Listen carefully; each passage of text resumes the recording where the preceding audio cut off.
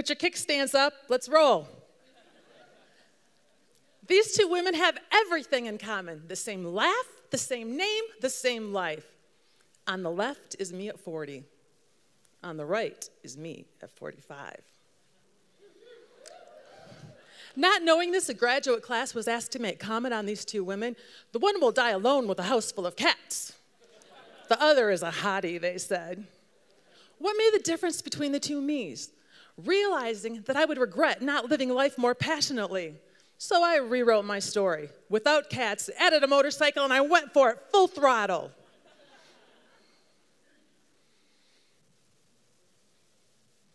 In 2011, while living in Pennsylvania, I had a grandson born here. I did what any grandmother would do. I jumped on my motorcycle and headed west. In 2012, Towanda, Urban Dictionary, a word used to express extreme excitement while doing something crazy. So I got rid of everything, except what I could bungee on my bike, which was everything except for Granny Clampett's rocking chair. I got on that bike, I put the kickstand up, I looked over my shoulder, and I wondered, does this bike make my ass look fat?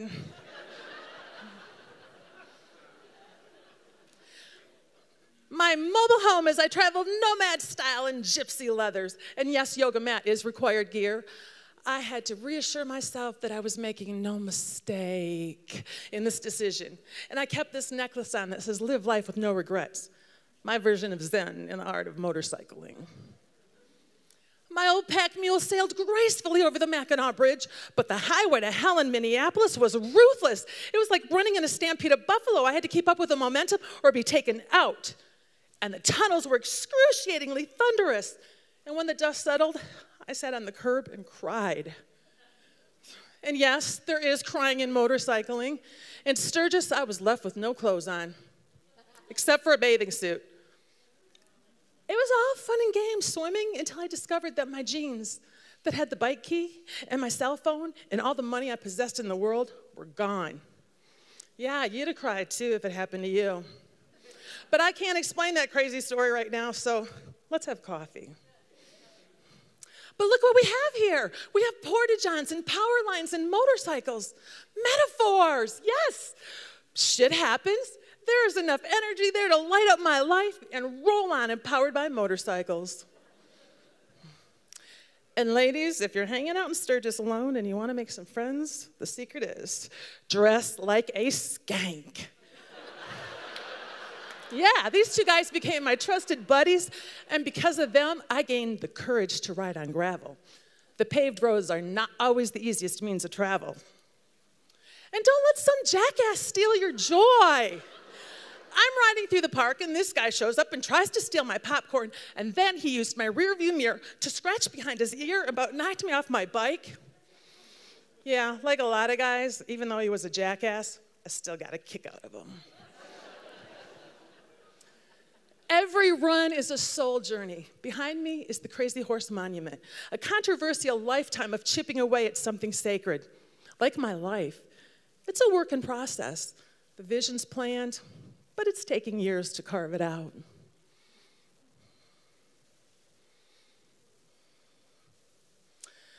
I once said to a stunt rider, I can't wait to ride my bike without butterflies in my stomach. And he said, no, don't you ever lose those butterflies because those butterflies is what keep you alive. Tummy tat, long journey ahead, jeans rubbing right here. Think before you wink. Post-party, Sturgis, what do you see? I'm the last one there. The box is a care package that I sent to myself of clothes because instead of keeping dirty laundry, I just changed and tossed. And so my friends heckled me, so we know where is Roselle based on her trail of underwear across the country? I trekked up the sacred Bear Butte Mountain with only one bottle of water that I had. When I arrived at the top, I was overwhelmed with serenity and thirst. I cracked open that bottle and chugged. Uh-oh, it was pure vodka. I left there with the most peaceful, easy feeling. What happens in Sturgis is not staying in Sturgis. That free spirit rides along in my soul. And any self-respecting biker keeps their bike washed and polished. And these women had my back. But there are those women who wash bikes and those women who ride them. If you want to be a chick on a bike, these biker babes have your back. We are the Bozeman Tenacious Dames Riding Club. Yeah, holla. We are a friendship biker support group for all things motorcycle, and not just Harleys. Like us on Facebook. My Honda and I have been through the highlights and the dark nights of my life. Ricky has served as a hearse to carry my parents out into the wild blue yonder. We've outrun many thunderstorms, and we've been attacked by many hailstorms. But we've also leaned into the most exhilarating curves and stopped in the most magnificent moments.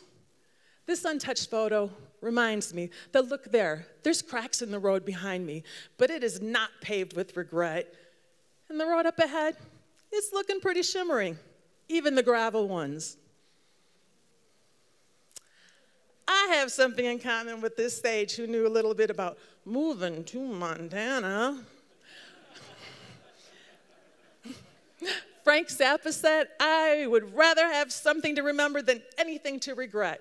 He also said, if you wind up with a boring life because you let someone tell you how to do your shit, well, then you deserve it. There are a lot of miles between the me now and the me at 400 pounds. A motorcycle does not have reverse. And I'm not going to fall into the potholes behind me. Regret, me not. Fat bottom girls, let's get on our bikes and ride. Thank you for rolling with me.